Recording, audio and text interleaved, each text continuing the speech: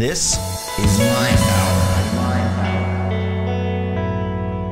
Hi there, I'm Bryce Tomlinson from newdepthmedia.com, and today I'm going to build a shock mount mic boom. Some of you who have worked in film production may be familiar with this. Some of you who have done some short films or sketch videos or something like that, you may be familiar with that. Those of you who have made commercials and things like that.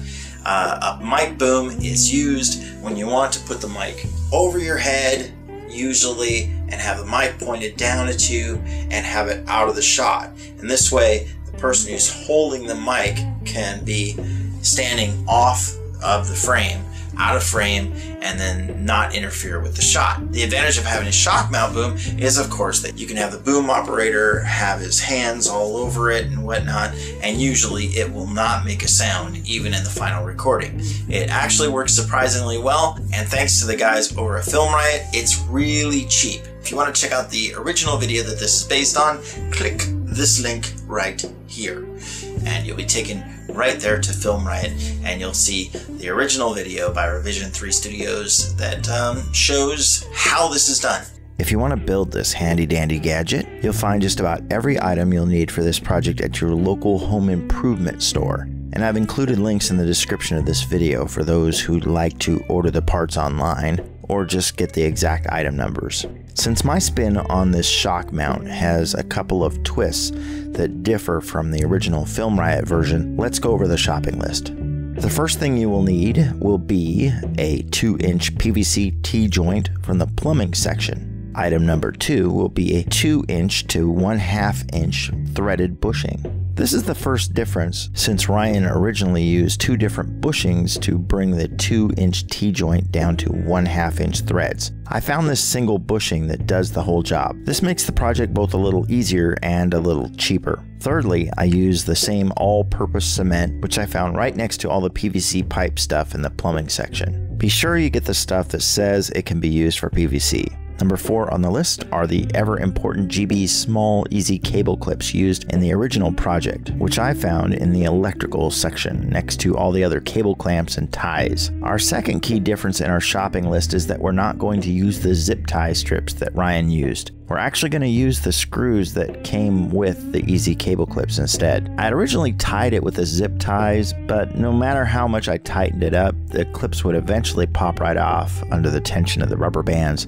But we'll come back to the rubber bands in a minute. Number 5 on our list is a pole of some kind. I chose to use the same light bulb changer that was used in the FilmRiot version. I had originally used a broomstick that I covered in black gaffer tape, and it worked really well, but I eventually went back and bought the light bulb changer pole because it's longer and it extends to get really long.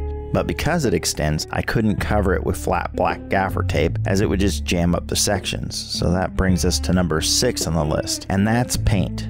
If you're just making home movies and don't care what it looks like, then you can definitely skip this step because it'll work just as well even if it doesn't look quite as nice. I went to the paint section and asked one of the pros there to recommend a good paint that would work on both the PVC and the pole. So they told me to buy this paint made for plastics, and because I'd be painting over the paint that was already on the pole, I should use a good plastic primer too. Unfortunately, at the time they didn't have a flat black paint for this project, but as of now they have a pretty wide selection of primers and paints, including semi-gloss, black paint, and everything from white to dark brown primer, which means unlike me, you should be able to prime your light changer with a darker color, making it easy to cover in black paint. You'll see in a minute how I struggled with the black paint to make it cover the white primer I had to use at the time. Well, praise the Lord for progress, right? Oh yeah, did I mention the rubber bands? Those are item number 7 on our shopping list. This is the one item I could not find at Home Depot, and in fact I was told by the friendly guys at the HD that they don't even carry rubber bands. So I found this ball of rubber bands at my local department store.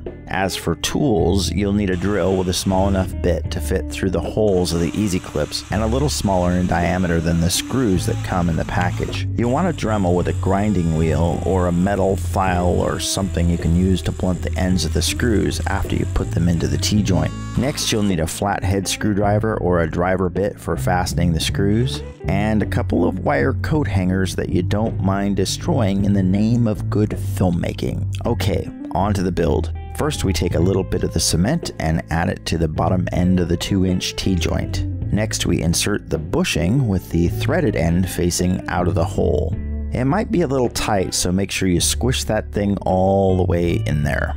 Now we need to set it down and let it dry for a bit. In my case, it took about a half hour before it was ready for me to handle. This stuff cures pretty quick, but don't rush it because you don't want to screw up your project. You're all done with the glue, so make sure you close it up and put it away somewhere safe. Once the glue's dry, it's time to attach our easy clips. Start out by doubling up a couple of rubber bands around one side of the T-joint, then insert your easy clips in a way that sort of ends up shaped like a cross or an X across the end of the T. In my case, once I had them in position, I just went ahead and drilled the holes right through the easy clips. Some might recommend marking the holes first, then removing the clips and drilling into the marks. And I would have to agree that that would probably be a safer way to do this. Nobody wants a trip to the hospital over a DIY filmmaking project. Once the holes are drilled, it's time to fasten your easy clips down with the screws and remove the rubber bands. Repeat this process for the other side so you'll have 4 clips attached with screws on each side of the T-joint. But wait, those screws are pretty pointy. Ouchie! If you were to get your finger or your hand hung up on that, it would hurt pretty bad and it would probably do some real damage. So we're going to clean those up with a little Dremel work. You can use a metal file or a small grinding wheel on your drill, but I just love my Dremel.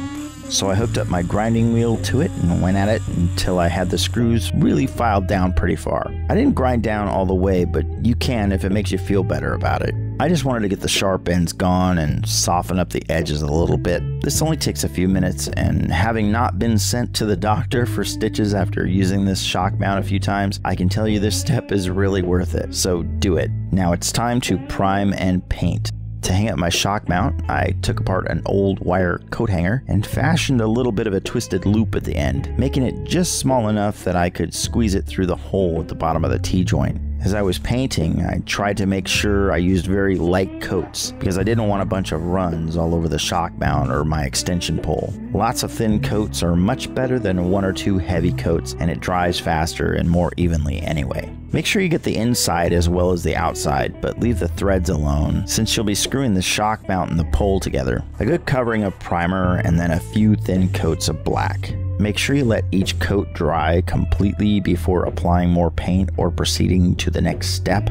Take the time to do this right and you'll be really happy. I did mine quite a while back. I take this gadget everywhere and the paint still looks as awesome as ever. Although I am thinking about repainting it in flat black now that they have that kind of paint available. Remember, anytime you're taking a break from painting and when you're done, clean out your paint nozzles by following the instructions on the can. Usually by turning the can upside down and spraying for a second or two to get the excess material out of the nozzle. Once everything's all dry, it's time to put it together. Double up 1 or 2 of the rubber bands and run them from one clip to another one on the opposite side of one end of the T. Repeat the process for each pair of clips on both ends of the T, forming a cross or X pattern on each end of the T with the rubber bands. Screw your shock mount onto the end of your new boom pole and you're ready to rock. I made some small sleeves on the end of the broomstick pole using gaffer tape so that I could run the cable through it to further isolate my mic from any handling of the pole, and so that I could attach a wireless transmitter to the pole if I needed to. This is totally optional, but it can come in handy in different situations. Now attach your mic by threading it through the center of the rubber bands, and they will act as a buffer to isolate your mic from most of the noises that your boom operator will make handling the pole. When operating the boom pole, hold the pole high enough to keep it out of the frame of the camera, while still keeping the microphone pointed at the subject's mouth and as close to them as possible without appearing in the frame of the shot. For more great tips on how to use this awesome boom pole, be sure to check out the original FilmRiot episode about the $25 boom mic pole. See you next week. Thank you for watching. If you like this video, you can help me out by clicking those like and favorite buttons down below. And if you enjoy seeing tech tutorials, reviews, and more, please be sure to subscribe to my channel. I hope you do. Also, if you have any questions or ideas to contribute, make sure you tell me about it in the comments below. Thanks again, and we'll see you next time on MindPower.